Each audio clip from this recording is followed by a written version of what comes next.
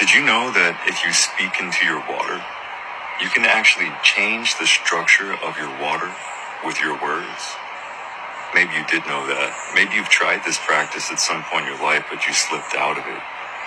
I welcome you back into it. And if you've never tried it before, actually speak into your water what you want to actualize in your life.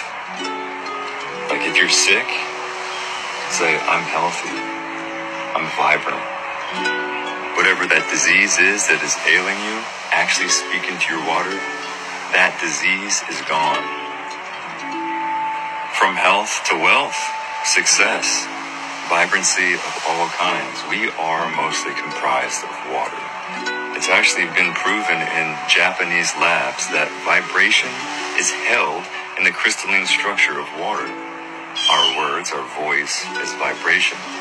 It's also unique to us. So our voice for our bodies in our water.